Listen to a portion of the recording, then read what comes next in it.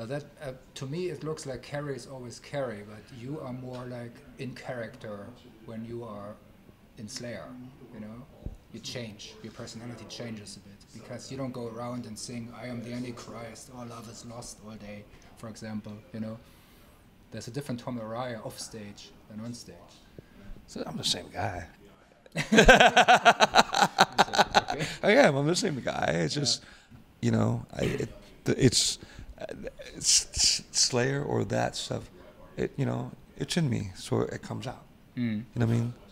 So there aren't any taboos, anything that Kerry comes up with where you say, I really don't want to sing this. No, there are things that kind of make me go like, fuck, oh man, you know. And then but you know, it's written well. You know, it'd be different if it was. If it was different, if everything he showed up with was, oh my God, this is, oh my, what is this? This is like a third grader writing this shit. What the fuck is this? But it's not. He writes some really good shit. Yeah. You know what I mean?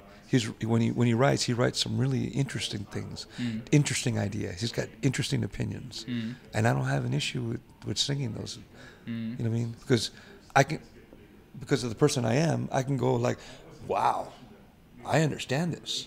I get what you're saying. You know what I mean? I can do that. Some people can, you know, you get a lot of Bible thumpers when they sit there and they like read something, and they read something that somebody is giving you an opinion, but they're making a point. The person's going like, nah, I don't believe you. This is you know, that's not how it is. But it's not about how it is. This is my opinion, and I've convinced you, obviously, because you're telling me that it's not. You know what I mean? People, they argue a point even though they know that what the person's saying is correct. You know what I mean? And then they're like, no, that's not true. That's not what it says in the Bible. But it's not about what it says in the Bible. It's about what people are and how they are. This is the way, you know what I mean? And people, well, that's not in the Bible. If it doesn't say it in the Bible, it's not true.